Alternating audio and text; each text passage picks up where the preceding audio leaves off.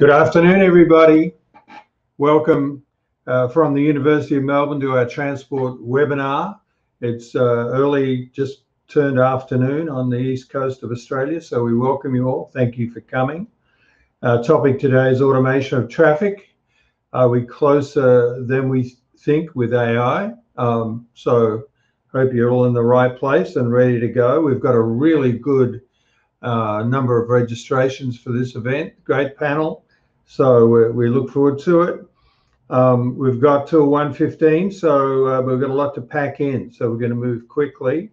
My name is Peter Sweatman. I'm the Enterprise Professor in Transport at the University of Melbourne, working with Majid Savi.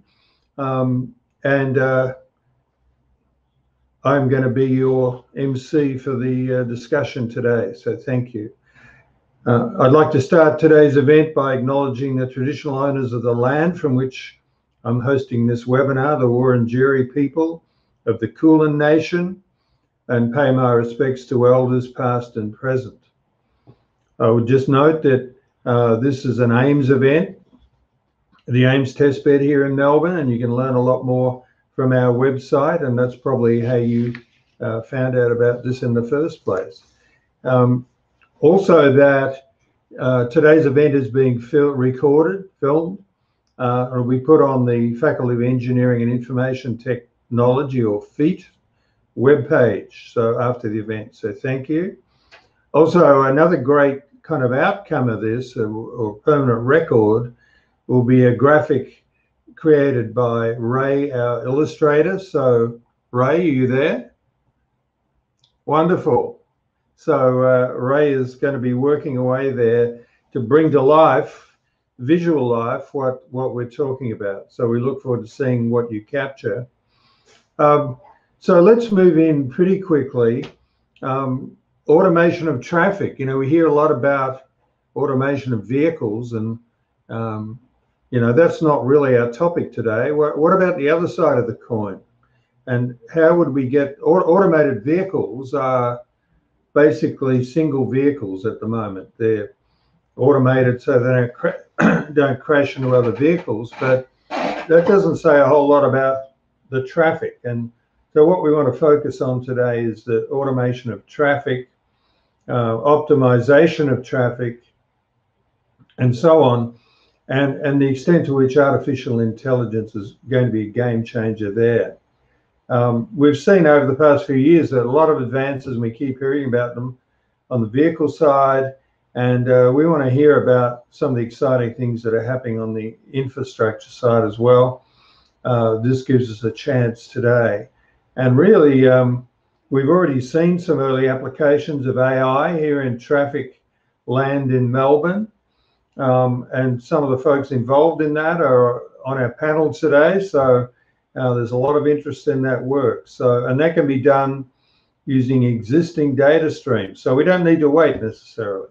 We're going to be touching on safety, obviously. We expect that to, especially as we have more automation of the vehicles, everything's going to be a lot safer. But what about traffic efficiency, avoidance of congestion?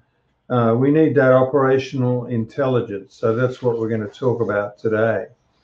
I want to thank you all for joining us today. You're welcome to interact, and we want a vigorous interaction with everybody out there. And so you've got a Q&A box on the right-hand side of your screen. And we've already got a few questions in there, great questions. So let's have a few more. And so we appreciate that. And you can kind of interact with the questions. You can like questions and so on the right. So have a little explore with that as we get started here. So we're going to start with introducing our panel, and it really is a great group. First up, I'm going to welcome to the stage, or the screen, stage and screen, is Dale Andrea, Chief of Transport and Digital Technology for the Victorian Department of Transport. Dale? Hi, everyone. Thanks, Peter. So my division in the department delivers the technology that moves Victorians, and that statement about move has multiple meanings for us. It's not just about the systems that keep the network moving. It's also about how do we design for our customers, how do we deliver the experiences that they want, and how do we give them the travel choices that are easy for them. But we also want to be really inclusive around that. We don't leave people behind. So, and AI is going to be a huge part of our function moving forward and supporting customers and the network to be efficient. So looking forward to sharing some perspectives today from the front line of transport. Thanks, Dale. We look forward to that. Now I'd like to welcome to the stage Susan Harris. Susan is well known to many here and around the world. She's the Chief Executive Officer of ITS Australia. Susan? Thanks very much, Peter. Look, it's an absolute pleasure to be here today. ITS Australia are the peak body for advanced transport technology, and we've been working with industry, government and academia in Australia and internationally for over 25 years to shape future transport. I'm really looking forward to the conversation today. It's certainly very on topic. We've seen very much the focus in Australia move from excitement about connected vehicles, excitement about automated vehicles, and now very much the focus is on big data and how do we manage traffic overall and look at leveraging data to get us where we need to be. So I'm looking forward to the conversation. Thanks, Peter. Yeah, thanks, Susan. Welcome indeed. Now I'm going to bring up Craig Lawton. He's the Principal IoT and Cloud Architect for Amazon Web Services. Craig, welcome. Hi, Peter. It's a pleasure to be here today to join this panel. We've had the joy of working with the AIMS project for the last couple of years. Amazon Web Services is a cloud computing company, and we've got over 200 services now in all areas of IoT and analytics and machine learning. So it's a natural fit that we work very closely with transport agencies, both here in Victoria and across Australia and globally. Significantly, we've joined ITS Australia as well as supporting AIMS. We look forward to the discussion today and the solutions we're going to build over the next few years. Thanks, Craig. Great to have you here. And it's really underpinning a lot of exciting developments, no doubt about that. Gives me great pleasure to now introduce Omid Edamai. He's the founding CEO of Peak Hour Urban Technologies. Omid? Good afternoon to you, Peter, my fellow panelists, and all our viewers. Omid Edamai here with Peak Hour Urban Technologies. We are an organization with a group of people with different technical background and from different disciplines, including artificial intelligence, software engineering, and traffic engineering, focused really on creating disruptive and innovative technologies for smart cities and large cities, I would say. As you know, we have already deployed our solution here in Melbourne, and we are about to deploy that in another major Asia-Pacific city, which hopefully I'm going to be able to announce in a few weeks. But for now, very happy to be here today and looking forward to our discussions and exchange. Yeah, wonderful. Thanks, Omid. Great to have you here. And, you've, where the rubber meets the road on this, so it's great to have you. And last but not least, my compatriot Majid Savi. He's the director of AIMS, professor in the Department of Infrastructure in the University of Melbourne. Majid? Hi, Peter, and good afternoon to everyone listening to this very exciting topic. I'm very excited about this. This topic is very close to what I do as a researcher, and looking forward to discuss it. What is possible. Oh, that was quick. All right. Sorry, you might have dropped out, Majid. Yeah, I'm very happy to be here and discussing this topic with you guys. Okay, thank you. Wow, I think we're running ahead of schedule. Amazing, thank you. So let's turn to the real discussion here, and we're going to get everybody on stage. And I'm going to kick off. I'm going to direct a few questions initially, but even though I'm maybe starting off with one of the panelists, I'd like the others to interject as required, and let's have a conversation. So I'm going to start off with Omid because, as I said, the rubber meets the road in the sort of projects that he's bringing something to the table here. So would you perhaps bring us up to speed a little bit on what recent insights for traffic operation have been learned in Melbourne, particularly through the use of AI data extraction? Yeah, thanks, Peter. As you know, and many of our viewers know, we have deployed our solution in Melbourne, real-time traffic prediction solution. Earlier this year in May, I believe, was deployed, and this system has been up and running since then. We are ingesting large amount of data in real time. For example, 20,000 speed data at different locations, and at 10,000 locations, we are ingesting volume data from loop detectors, gas loop detector, making sense of the data and predicting in real time. And by the way, all of that in less than 30 seconds. One of the insights, I would say significant insights, was that actually doing that using an entirely data-driven and artificial intelligence approach is actually possible. Melbourne, as we know, is a large city. We are doing that for tens of thousands of road segments. And until we did it, it wasn't actually quite obvious that it is actually possible. And as such, Melbourne is world's first city where such a solution has been deployed. The second significant approach, insight, I would say, is that, as you know, we have been going in and out of lockdowns in the last 3-4 months in Melbourne. And as such, the traffic patterns drastically changed.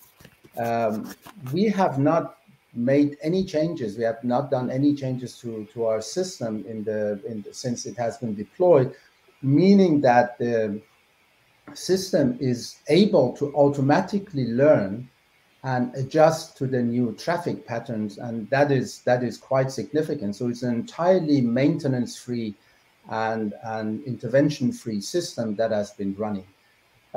We are now at the point that we are able to actually add features where we can predict traffic much longer ahead of time, 2 or 3 months ahead of time. We are adding this feature very shortly to our system. And as such, we are actually able to analyze and also predict abnormalities in every road segments. As I said, there are tens of thousands of road segments that we are predicting traffic for. We are able to predict abnormalities. Now, if you imagine that we can, for example, add crash data to this, we are going to be able to potentially determine and predict crash sites and potentially even the timing of it, which is, from a safety perspective, very, very interesting. Now, clearly, we are standing at the beginning of a very exciting journey with AI and the capabilities. I would say AI and prediction of traffic is a starting point for many interesting traffic management and optimization strategies, including signal optimization, also safety optimizations. Very, very exciting. I know Majid has been involved in this. Majid, do you have any comments about the next steps? I mean, it seems to be a huge opportunity. Yeah, I mean, absolutely, it's a huge opportunity, Peter. I mean, a few years ago, you couldn't imagine this.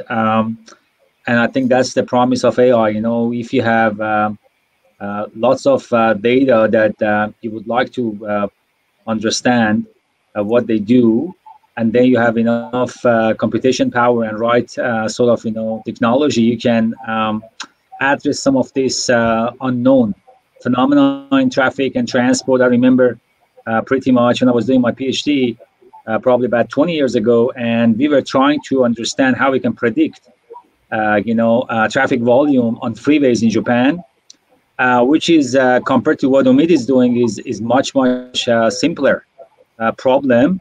and it was so difficult. We couldn't do it. With the existing methodology back then, the accuracy was very bad. But today we're talking about a city with, over 10,000, 20,000 links. And in a span of 2-3 weeks, you can predict up to a few months. With that accuracy is quite mind-blowing, and that shows the promise of AI. And I'm looking forward to, bring this to more multimodal prediction. And that's the foundation for system management that we're all dreaming of, when we can do this in a system-wide approach. And I think this is a very strong and important step to the right direction. Yeah, thanks, Majid.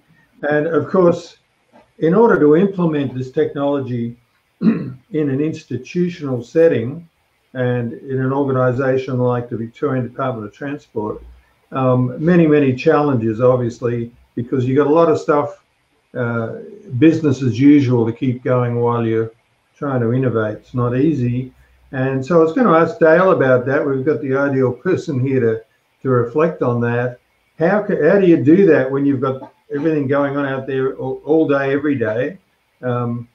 So what are those challenges and how do you address them? Yeah, you're right, Peter. There's certainly plenty of challenges, but having worked closely with Omid and the AIMS team, it's more clear to me than ever that the biggest challenge is not the technology and it's not the data. I absolutely recognise that there's a long pathway of improvement and maturity of that capability that's required, but that shouldn't hold us back at this point in time. The biggest challenge is here, I think, really around that space of having the right vision, building trust around the technology and how it can be delivered. But there's also the big change program that's required to implement it. What we're talking about here is a huge technology adoption challenge, and it's really on steroids because of the wide-ranging impacts that this is going to have.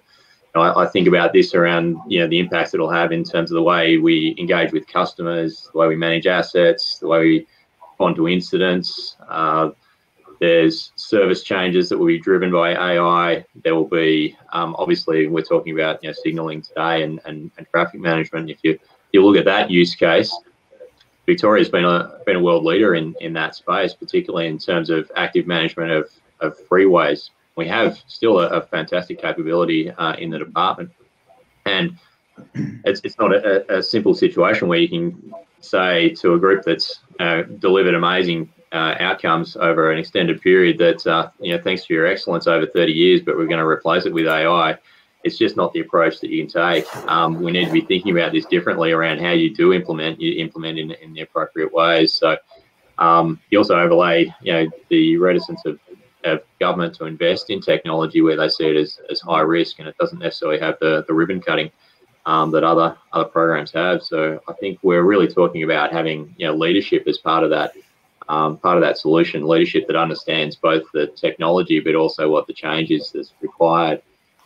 Partnerships is obviously something we're touching on a lot today, and we see that in the department we see partnerships as being absolutely critical in demonstrating the cases and understanding the applications nationally and overseas.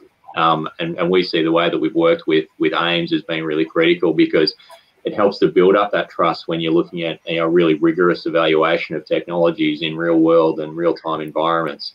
That is building that trust, and so that's important for us. And the last part of this is really pathways, including humans. We need to be able to find ways to include people in that development, and particularly that expertise that we do hold. How do we apply human in the loop approaches to improving that technology through leveraging the expertise that's available to us? Dale, you mentioned the customers. How much do they need to know about AI? Are they just going to enjoy the benefits and it's kind of a seamless thing and it's behind the scenes, or do they need to know something about it or be able to interact with it in some way? It depends on what use case you're referring to there, Peter. But I think firstly they need to have some trust in a system, any system that's going to help prevent crashes, that's going to give them advice around what they should be doing. There needs to be a level of trust. So there is something from that in terms of the interaction of customers. But when we're designing services directly for customers, they need to be involved in that design, and the design needs to be accommodating of what their preferences are and designing for their experiences, and evaluated on how effective that technology, that automation, and in future the artificial intelligence that drives those preferences needs to be effective for the people we're designing for. Yeah, absolutely. Yeah, well said. So I've got a question for Susan. I mean, Susan, at IT Australia, you've got a great membership that covers a pretty big ecosystem here in this technology. And they're all champing at the bit to sell their products right here and now. So do you have some comments about how we can start with the deployment of sensors, complementary things, data and analytics that are going to make a difference now, rather than be regarded as some sort of massive transformation all at once? Yeah, sure, Peter. Look, I think one of the great things about using data to manage our traffic is that it lifts the bar for everyone. So it doesn't matter whether you're driving the latest vehicle with the latest safety features, or whether you're in a 20-year-old car and that's what you've been driving for some time. This improves things for everyone. It also gives the visibility to look at different modes of transport and some policy levers for government to pull in those directions as well when we look at traffic being managed overall. So I think some of our panelists have already really touched on the challenges that we face with technology. It's high risk. We've had Nick Foer at our most recent conference from VicDOT talk about he felt at risk of being the emperor in his new clothes when he was investing in a new algorithm. So these are the challenges in the technology space that we need to really try and overcome. And AIMS is a great example, I think, of how industry can, in the real world, demonstrate this technology and take that risk factor out for government as they look to invest in this space. And it's also a building block approach as well. It doesn't need to be everything at once, everything today, but looking at demonstrating that technology, providing confidence for government and industry that this is real technology. We've heard already that we don't need to, we know the technology's there, and we understand as industry insiders that that this can work and do a great job. But it's the way we sell that, the clear messages and the demonstration of that technology to build that confidence. And I think providing that stepping stone approach to take on board the technology to really help a firm pathway forward. So Susan, as we see on the vehicle side, vehicle automation kind of taking longer than everyone said it was going to, and so on. Are you hopeful that on the infrastructure side we can move a little faster and get stuff done without having to wait for all that to play out? Yeah, look, absolutely. At ITS Australia, we're working hard in the background with industry to unlock the benefits of automated vehicles, to bring together the benefits of connected vehicle technology so that we can have cars communicating with each other and communicating with infrastructure. But that's super complicated. Trying to get manufacturers to share data real with each other and to have that trust to share real time with infrastructure managers. It's quite a pathway to move forward to get the best benefits from that. So we're hopeful that we'll get there, but in the meantime, having sensors to detect what's happening in our traffic network and to manage that holistically just cuts across a whole lot of those challenges and enables us to move forward today with technology that's proven and exists and gives us those benefits today.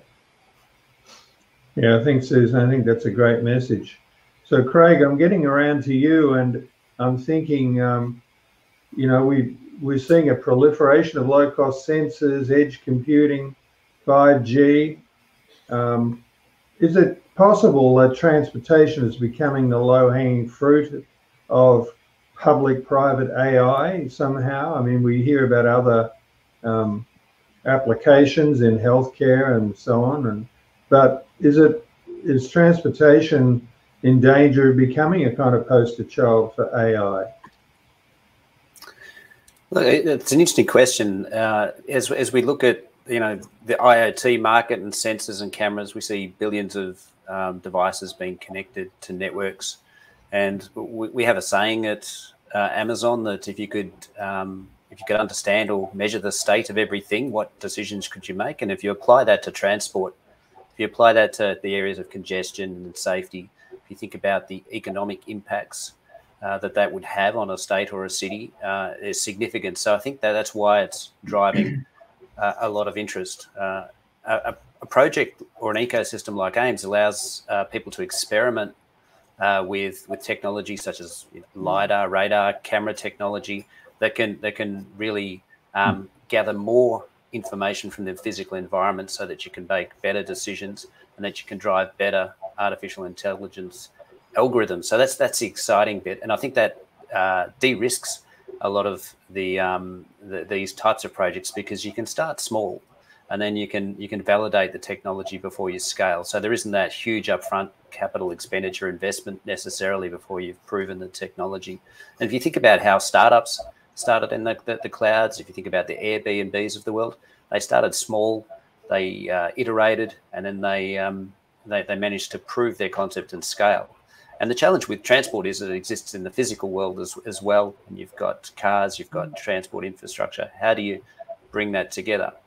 When we look at IoT, we're looking at a lot of constrained devices that are constrained for connectivity. They might be in the outback or in the regions, or they might be constrained. They might not have that much power.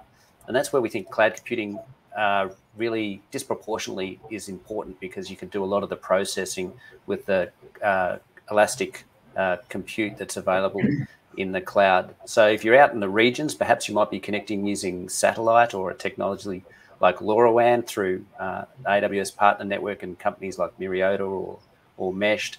If you're in the cities, you might be connecting with 5G in the future, and that allows you to do very low latency workloads.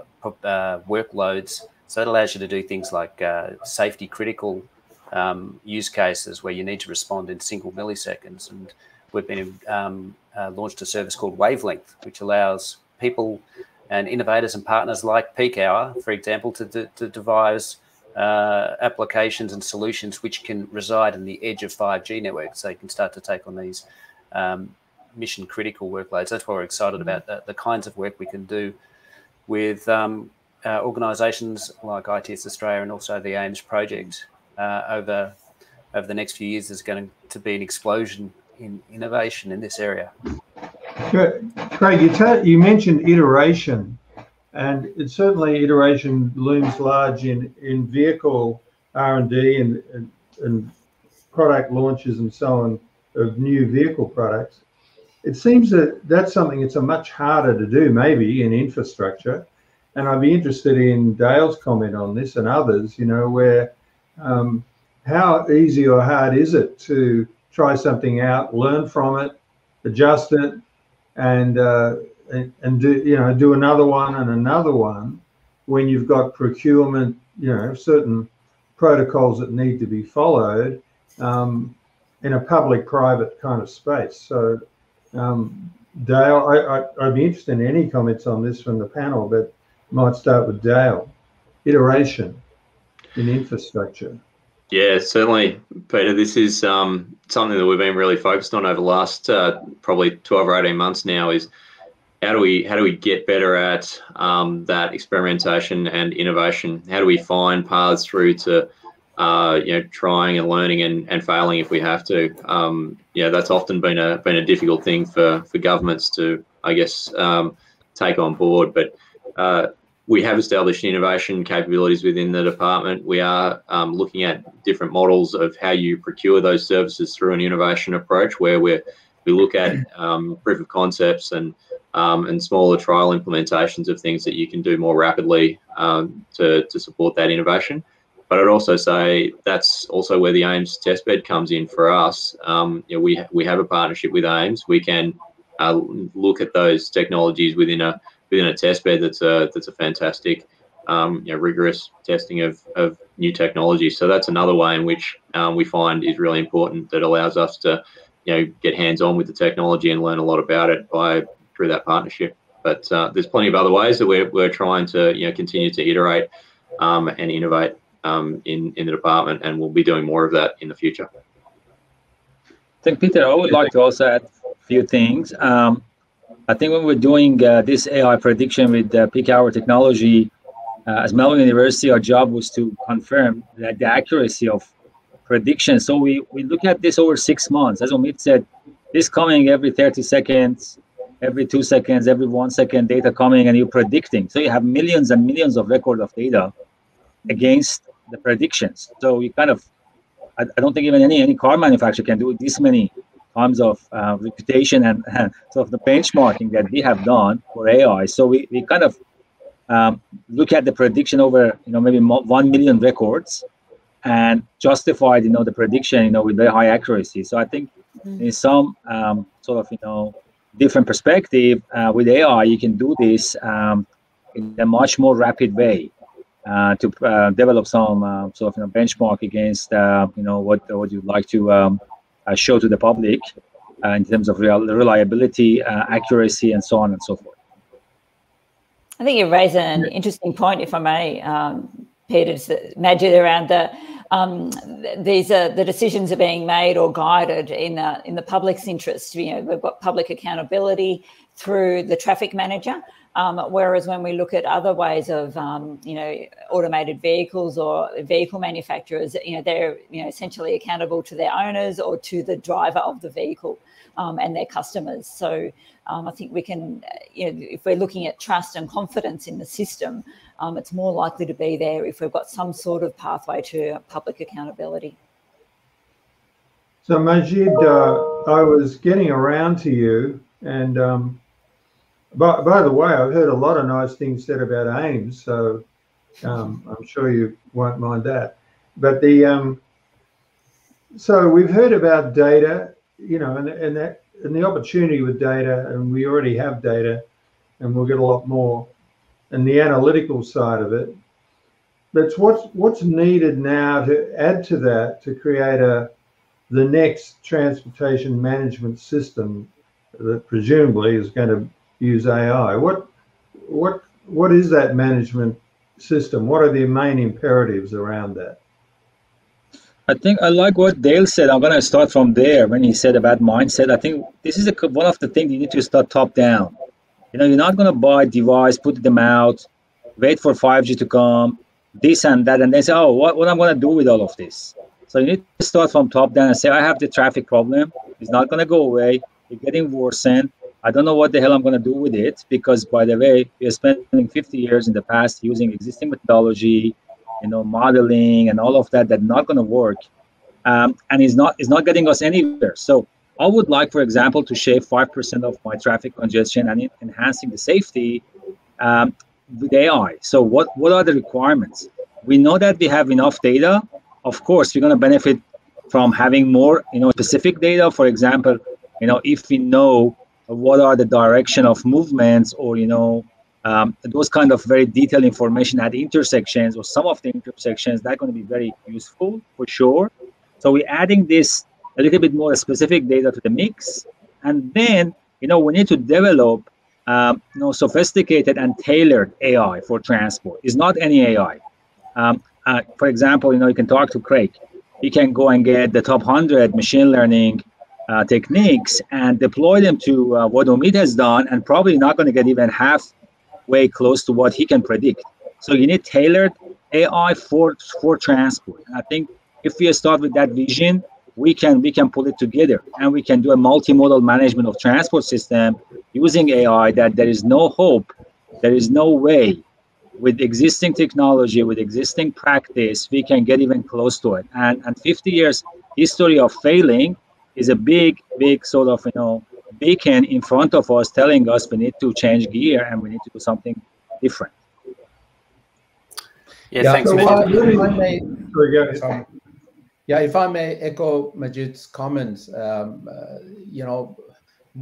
of the things that may not be as obvious what we are doing is that we are not just consumer of data. We are actually analyzing data and making sense of it. You would not believe how much data there is out there that is not, the quality is not good enough to actually be, to consume in any form and shape.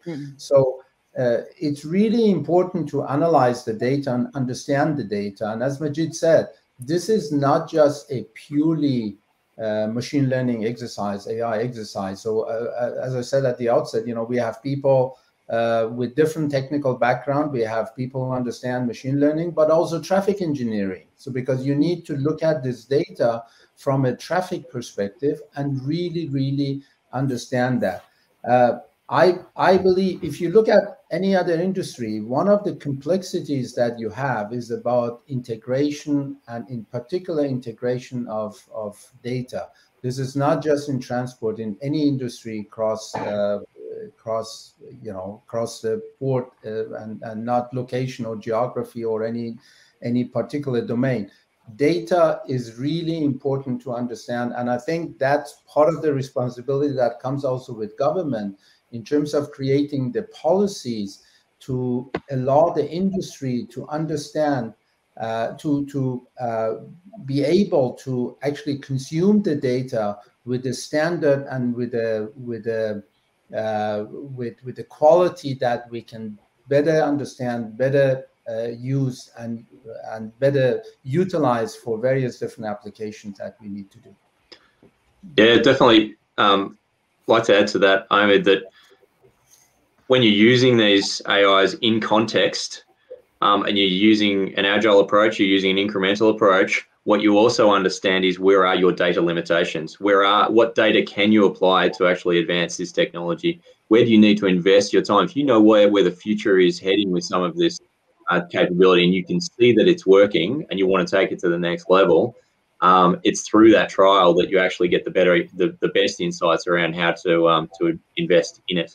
So I think that's absolutely critical. Department of Transport's investing in digital twin, situational awareness tools to help with that. But AI is going to be a huge part of that into the future. I know other jurisdictions are doing some similar things as well, but we need to start moving in that space to understand what we need to do with that situational reality tool and how to build up that digital twin in the most effective way that will support the best implementation of AI. Yeah, thanks, Dale. Now I'm going to throw another question at you. We're starting to get we've got a pretty erudite audience out there, and they're starting to throw in some pretty good questions. So I'm going to go to a few of those.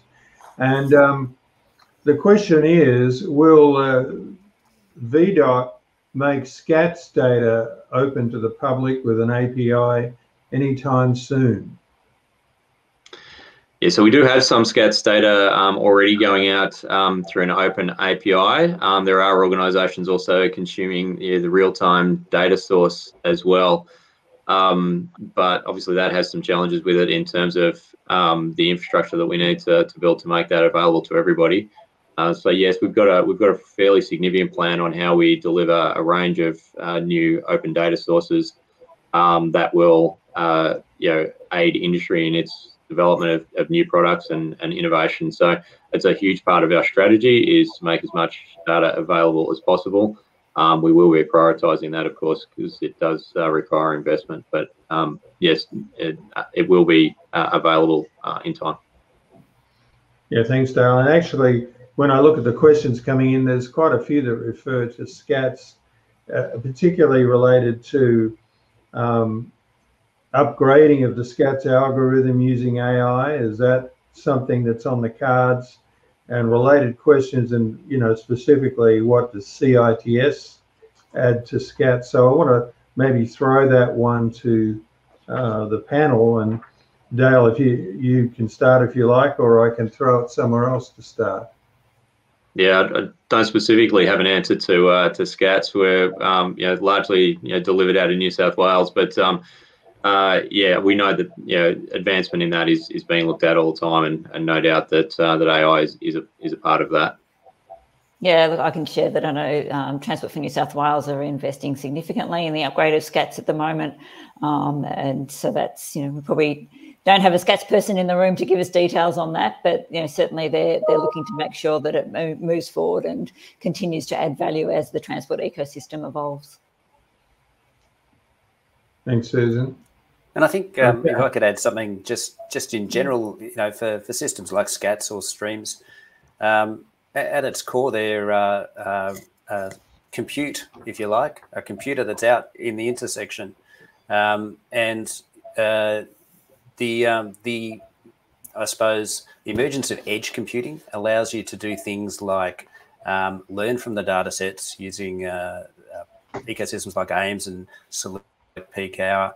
But then as you learn from the data, you can invest more in sensors and more in the edge compute, but you can also deploy a lot of the decision making out to the edge, because you can use cloud computing to build and train machine learning models. Perhaps you might use a reinforcement model to look at how an intersection performs and what the timing of the signal should be based on the current load. And then you've designed that in the cloud. You can deploy that to run out in the physical edge, out in the transport infrastructure. And that gives you, the technology, the technical capability to adapt, say, signaling in real time.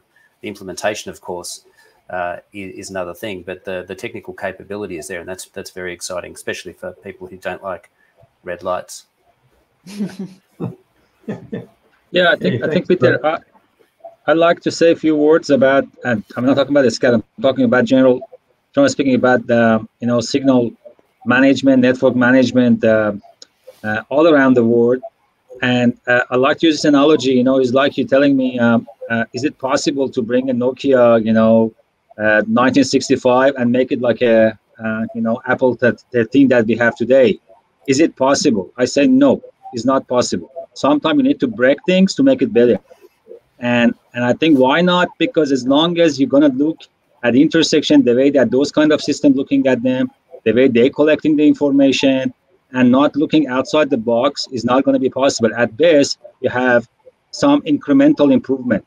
If you want an order of magnitude change, then you need to think outside the box, and you need to say, as I mentioned previously, my top vision is to reduce traffic by 10%, how AI can help me, and then design downward and understand what hardware going to support it, not the other way around. This is the hardware, let's add a bit of edge computing, a bit of 5G, are we going to be there or not? I think that's going to work probably a little bit, but if you want a big change, start from top and then see what hardware can support it, what system can support it, not the other way around. Just give you one example. We use AI to optimize signal control, compare it with existing system across the whole world, not just a SCAD. We can reduce the congestion 20 to 25% today with AI.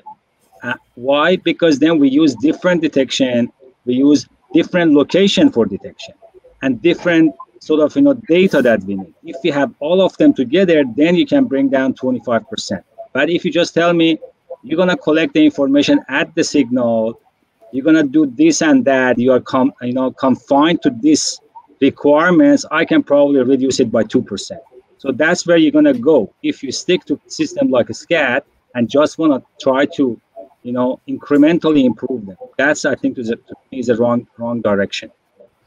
Well, that's a very forthright comment, and I think it kind of goes back to my question to Dale earlier about how do you innovate when day to day you've just got so much to get done, and it's a continuous demand.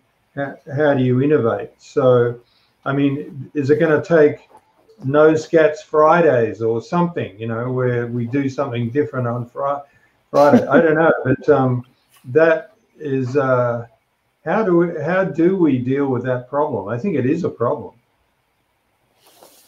Yeah, it's always a challenge. I know there's so much operational work that's been done all the time, and our requirement to be responsive to situations on the ground is huge. But I think the opportunity comes where if we've got a capability that's being innovated, how do you apply it to that situation? Can you try it and see whether it will deliver a benefit? So one of the areas we're looking to leverage the peak hour urban AI technology is, can we support our signal engineers in making real-time traffic management decisions by having that future prediction that sits in front of them? Is it better than the current prediction models that they have in place at the moment? And undoubtedly it will be.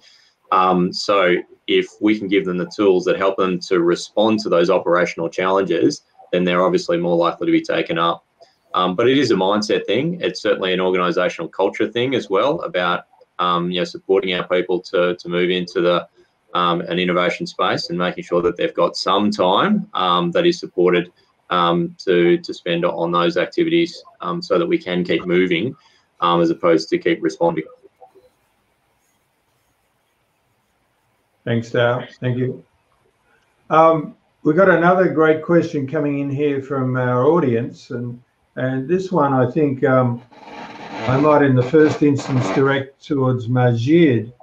And this is really kind of a vision thing about future ecosystems comprising multiple automated vehicles, cloud traffic management systems, process. How does AI get processed in real time with continuous exchange of data? Is that what's going to happen? Yeah, I mean, that's a great question. You know, everybody pretty much agreeing that the challenge is going to be moving from today to where we have, systems that they're much smarter. You know, we have autonomous vehicle everywhere and things like that. But transitioning from here to there is going to be the challenge. I think one of the vision we had for AIMS was allowing us to experience this stuff in a workable manner and getting there. So I think when it comes to that question directly about, is it possible to use AI on the fly and working with things that are moving dynamically, I think is yes. We're seeing, some of those technology coming forward. Craig mentioned about, deployment of cloud computing using 5G to the edge. So those kind of initiatives allow us to basically, bring AI to the front and being able to use it in a dynamic way. I know that the peak hour urban technology is kind of doing that just for prediction.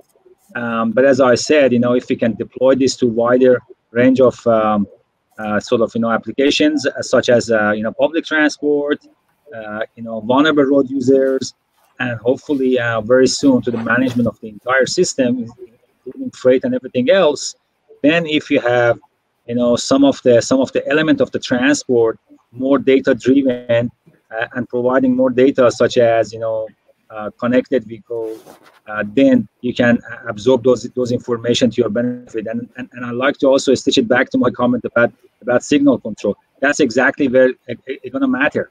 Is your existing system can really do this stuff and can handle it? And if not, the sooner you can move toward, I need to drop it and think something completely different, you're going to be better off, because otherwise you keep doing something that is not going to provide significant benefit. And I think all of this is very important to be considered as a framework or architect when you start talking about technology and transport. So Majid, while you're there, so a very interesting question here about from the point of view of the innovator or business person, and I'm sure Omid could reflect on this too, to try out options, to try things out, stimulate change and improvement. How can the AI systems themselves provide opportunities for companies, innovators to do that? Is that, I mean, it's one thing to have a physical test bed, I guess, but is there some way that AI can be facilitated for innovators? Yeah, I think we are very lucky to be in Melbourne because we have so much good data coming, to the public. Dale mentioned about the SCAD. The SCAD data is available, not maybe live, but with a day or two delay, you can get it. We have so much data out by government that is a must for anybody who would like to work on AI. And I think this is a very good facilitator. But I think if we can also move toward adaptation of some of this technology in a safe manner, I think they're going to be creating even more possibility for everybody. But can pass it to Omid or others that would like to make comments. Well, I'm sure Omid might comment on that, but I've got a question for Omid too while he's at it. The question is, which data sources other than SCATs are currently used to predict traffic in Melbourne? Yeah, thanks, Peter. Just to say a few words about what Majid said, absolutely, AI can facilitate. Obviously, we need data. Data is key. And yes, we are lucky in Melbourne that we have access to some data, in particular SCADs, through what DOT is providing.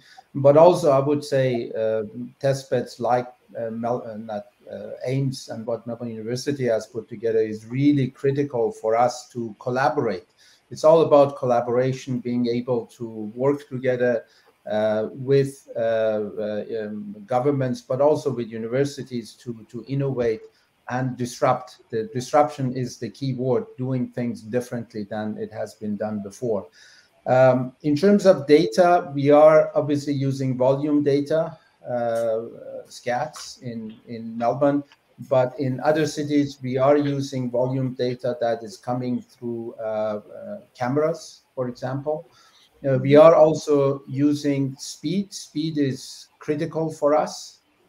In Melbourne, we are working with TomTom data, providing very accurate data to us, real-time data. But also, again, in other cities, we are working with different technology providers and camera providers giving us data. There is no limit in what kind of data we can use. I'll give you a few examples. We are experimenting with weather information, for example, and we find that it influences traffic and traffic condition in some cities more than others. But it's a very good source of data for us, combining, augmenting what else we are using, but also from a safety perspective, as I talked before and touched on it before, crash information, incident data is absolutely critical for us in order to be able to predict abnormalities and potential crashes to help prevent them, obviously, in future. Just adding to that, I mean, we have in the department trialed some use of AI in crash prediction as well. We're working with Data for Democracy on that, and that was looking really, really promising in terms of data that we're putting in, road geometry, speeds, a range of other things that is allowing us to identify those areas that we thought were going to be high risk, and we're able to build up a risk map across our network now. We haven't taken that further, but since then, obviously there's new data sources becoming available, and recently seeing data sources, coming directly from vehicles, and you look at the acceleration forces and things like that are being driven off vehicles. You can see how those models can very quickly learn from that technology, learn from that data source, and that technology will take us to the next level and being able to predict those crashes. So, absolutely support that. We're already seeing some some examples of how that could work. And I think it's very, very promising. Yeah, thanks, Dale. Got a question here that's really quite thoughtful and a somewhat different type of question. And it's something I'd written down here. I'd written down trust. And I think maybe Dale mentioned it, so I might give him an opportunity to start. But the question is, trust sounds like it's a critical part of the development and implementation of AI. How do you define trust? Yeah, trust is one of those things that's hard to build and easy to lose. So obviously with you can have trust with the operators. So if you've got operators of technology, how much do they trust it? How much are they willing to rely on it? You trust in terms of the willingness to invest in that technology because you believe in it. It's going to deliver the right outcomes. There's trust for customers as well that they know that what you're working on will be accurate and effective and in their best interests. So I think there's a range of areas where trust can play out. But I think Susan's got a really good example of this as well. So I might hand over to Susan to talk about some of that. Yeah, thanks, Dale. I think the observation that it's easily lost is something we need to be mindful of, because once you lose that trust, if you deploy a technology that's not quite mature, it's really challenging to bring people back on board and to get people confident in relying on those predictions or relying on the directions that they're being given. But I think like building on that next step from trust or in an aligned area, we're also starting to explore a bit more the idea of of exchange of value when we look to sharing data. So this is when we're looking at getting access to in-vehicle data. Are people willing to share that data, and under what circumstances would they be willing to share data? And looking at that idea of value exchange. So we're all familiar with the idea that, you know, you download your maps on your phone, you'll get access to that sort of up-to-date information, but you're going to be sharing typically the information about where you are in your position. So that's a value exchange that many of us are willing to accept, that, you know, what we get is and what we share out. So at ITS Australia, we're starting to look at some research that unpicks a bit more of that concept of value exchange when it comes to transport data. So what sort of information are people willing to share, or what do they want to get back to share that valuable data? So I think particularly as we start to look at individuals sharing data around from their vehicles, that becomes really important to understand. Susan, can you just delve into value exchange a little more? What kind of, what sort of things are included in that? Yeah, so that's what we want to understand is, you know, if you want to get safety alerts, for example, as maybe a vulnerable road user, are you then also willing to share out data about your position and your status and your heading? So that would be an example of a value exchange, that you would get something to you, but you've got to share something back out into the ecosystem as well. And that's inherently builds on the back of trust, I guess, that your data is being shared appropriately, that it's de-identified as appropriately and being used in the manner to which you anticipate it's going to be shared. And as we get deeper into this data and we want more individualized data to, you know, we want it to be anonymized, but the more granular we get, the more we're going to need to get access to more of that at an individual level. Yeah, I look forward to that, Susan. Thank you. Thank you. Here's one that's tailor-made for Omid. Absolutely. I think his mum might have sent this one in. How quickly can you retrain the machine learning models if there's a change in the road network? For example, a temporary road closure, or do you train for multiple scenarios? Yeah, that's a very good question. I would say, look, this is coming maybe from technologies that have been developed in the past. There are some aspects to it. There is a typical, you know, what if scenario that people want to try and see what happens if you close the road, or certain other scenarios. This is more of an offline exercise and planning exercise, and there are great tools, modeling tools that are great for that can be used.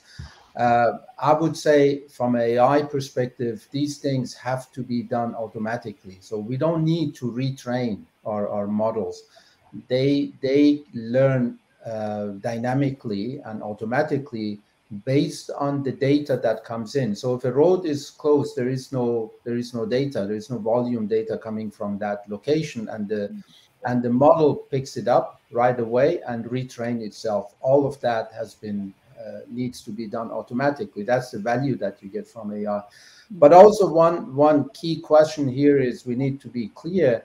If, for example, and a lot of these scenarios people want to run when there are accidents, for example, there are many decisions that road operators want to do in person.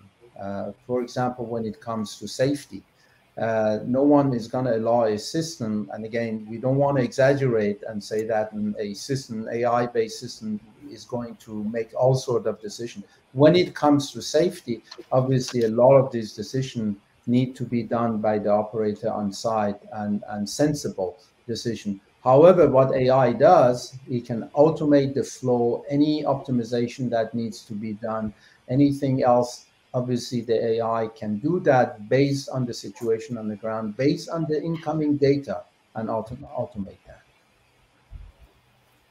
Anyone else want to add to that one?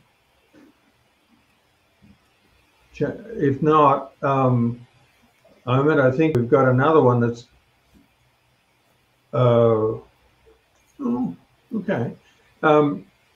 So what work's being done to deliver rich content messaging to personal devices from traffic activity and transport to commuters? So maybe with the customer side to it, maybe Dale would be a good one to tackle that one first. rich content messaging to commuters? Yeah, well, certainly it's been a focus in recent times. The redevelopment of our public transport app had a range of new rich content that was added into that. So go check out the PTV app.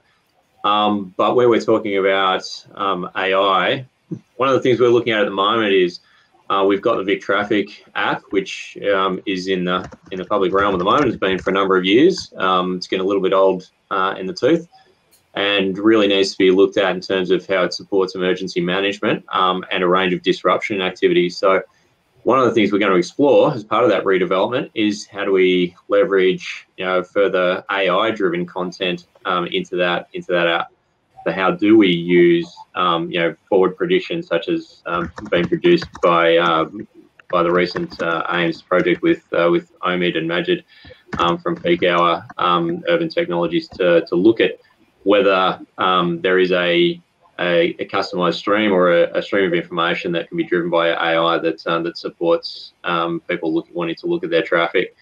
But we also got to look at how do we provide information out to third parties, because we're not the only provider of digital content in this space to third parties. So some of the things we've done recently is providing new data feeds out to other providers.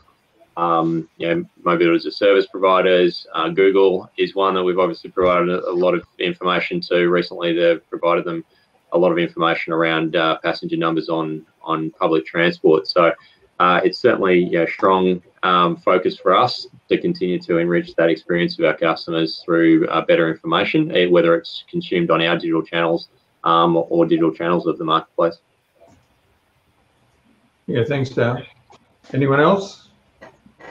Yeah, maybe a quick comment. One of very interesting application in this regard could be, for example, travel time estimation that are based on predictions as opposed to real-time information. Potentially could be much more accurate. We are talking to organizations who are managing, for example, ambulances. They would be very interested. They are interested in that technology, but also could apply to fire department or police. But also it can actually be passed on to general public and travelers. So that's a very useful information that anyone can use. Thanks, Simon. We're getting into deep acronym here, and I'm not going to try to decipher this question too much, but I think it's getting to things that are going on in other states, which may not necessarily look like direct application of AI. There might be other approaches being, and some of it obviously is situation awareness and so on. So what other important approaches do we need to take into account alongside AI? Yeah, I think Peter, we a little bit touched on this from many perspective with comments from Craig, Dale, Susan, and Omid. I think this is quite established for AI. What kind of ingredients you need in terms of getting the benefit out, and then the applications. There are many applications. We mentioned about freight, for example. That's a great application, especially when it comes to last miles, delivery stuff, the dynamic of it, the change of it. That again, classic methods are unable to adopt and unable to basically handle it. So we discussed about. Dale mentioned about mobility as service is a great example that AI can help and can be in our sort of disposal. But in the beginning, I also mentioned about we need to also look about maybe what is in the horizon in the next 4, 5, 10 years. And if we're not starting with this smaller step today, there's no way we can take advantage of those greater innovation that coming with AI in the next 5, 10 years. So I think it's also very important. It's like you're closing your country to 5G or 4G back 7, 10 years ago. I say I'm gonna stay with 3G. I'm not gonna think about it.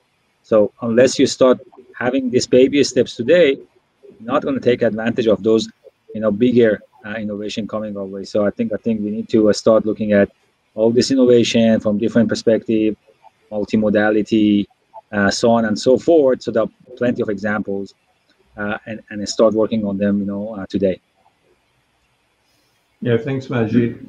So out there, I know there's a lot of interest in automated vehicles and when you'll be able to buy or ride on automated vehicles. And I'm going to allow just a couple of minutes towards the end for the panel to give a quick response on that, but we'll try, because of the nature of our conversation here being more on the infrastructure, I don't want to get, we could talk about that subject all day. So, but at this point, I'd like to turn a little bit, it's sort of, the notion's come up, or the issue has come up a few times, and that is the customer. I think Dale mentioned it first.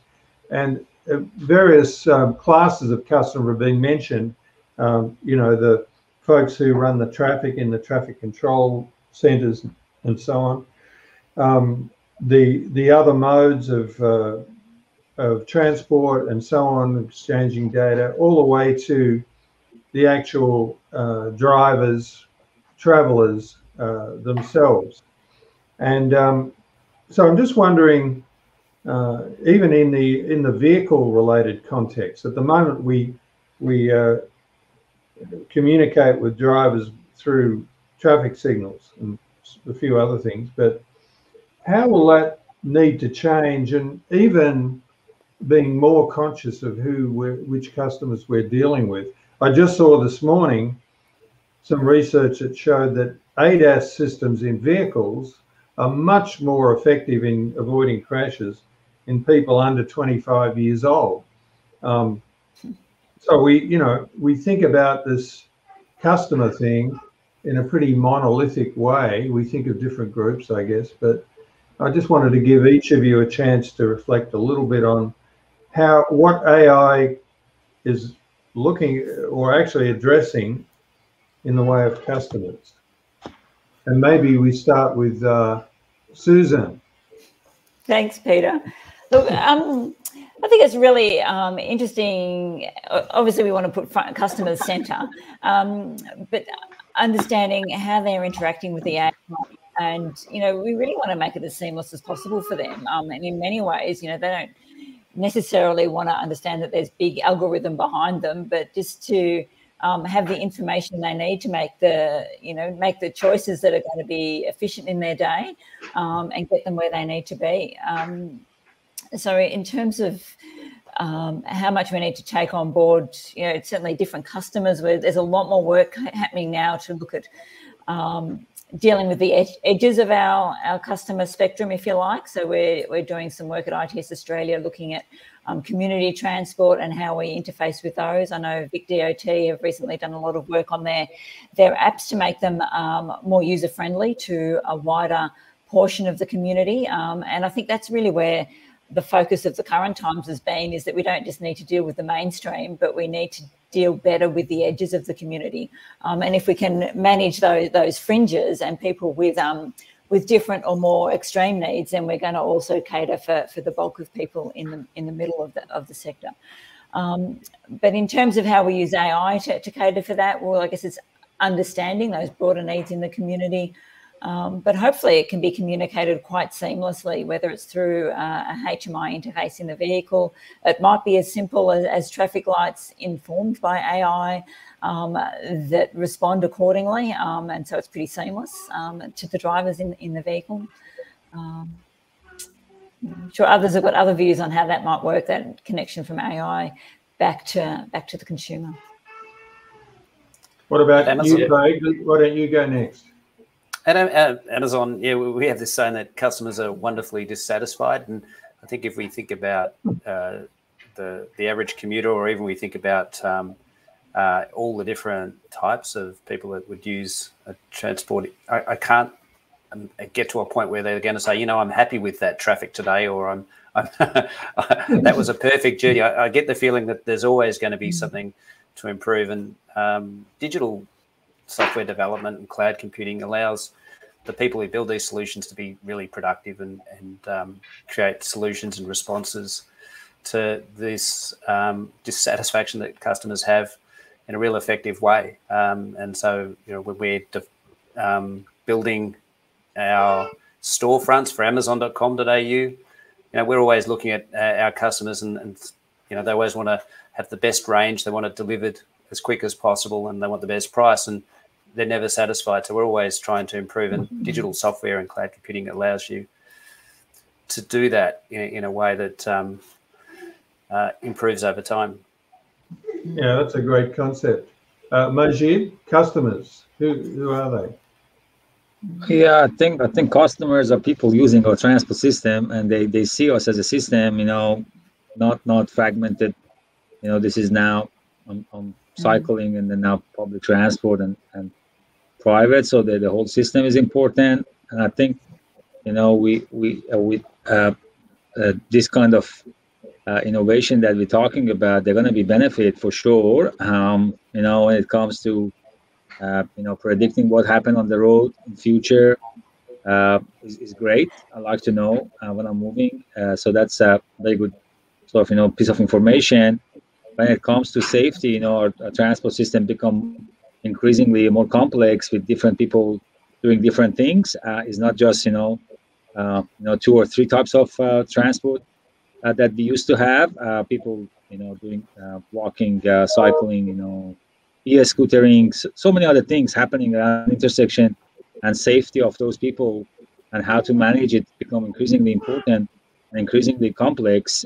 So again, if you can using this type of technology and assisting them, they're going to be the benefit, receiver of these innovations, and a lot of the stats out there that backing this sort of trend that even if, for example, because of COVID, we have less traffic on road, but still that doesn't translate itself to less injury and different type of issues.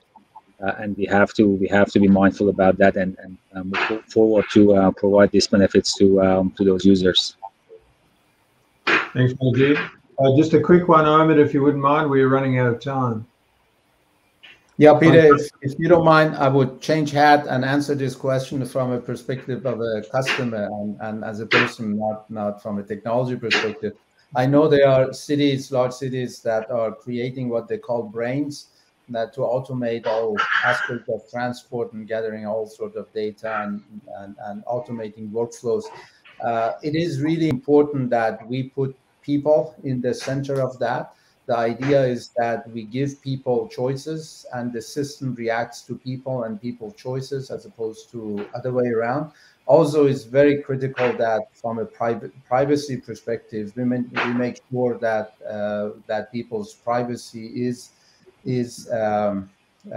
taken care of, and we don't. I mean, if we know all movement of people, it's very easy to create this system, but we don't want to live in that society. So that is extremely important. That ties into the question of trust that we discussed earlier. Yeah, it's a pretty important point, Omid, that if we want to throw privacy out the window, we could solve all these problems tomorrow. We wouldn't need all the technology. Dale, a final comment on who the customers are here. Yeah, well, the customers, they're all of the road users that are out there that use transport services in some form or another or rely on it, and that's just about everybody at some point. Probably a little less at the moment, but for us, we need to, as a transport department, we need to judge ourselves by our customers' experience, and that takes time, effort, focus, and we need to make sure we're doing the research to understand whether we are in fact doing that. And it requires a capability around CX, customer experience, that allows us to design the right products. And in some cases, the products won't be delivered by government; they'll be delivered by private entities. But what we need to have is a seamless system that works across different modes, it works across different user groups, and it works across public and private, and it's seamless for the users. Yeah, that's a great message. Thanks, Dale. So I'm just going to wrap up, and I just want to say that I wrote a couple of things down here. One word was iteration. We talked about that and how you do it in infrastructure. I think it's a good concept. I wrote down ingestion, and I think Omid mentioned that, ingestion of data. That's probably going to be enough to put barriers of entry up to, so you're not going to have too much competition over it. I think that word would scare a lot of people. Trust, we talked about. Majid said this is highly tailored AI for transport. Important to remember that. Many different data streams, and we were specific about a few of them, but we always come back to SCATs, and we want to do better there. Susan talked about the edges of the customer spectrum. I like that. Everyone was very nice to AIMS, and obviously, to be serious, I mean, a lot of these issues are just tailor-made for AIMS, so very good. And Craig told us that customers are never satisfied, so that makes us all feel a lot better. So I want to thank you all. We are out of time. I want to apologise to the folks who wanted to know when they could ride on an automated bus more than 500 metres.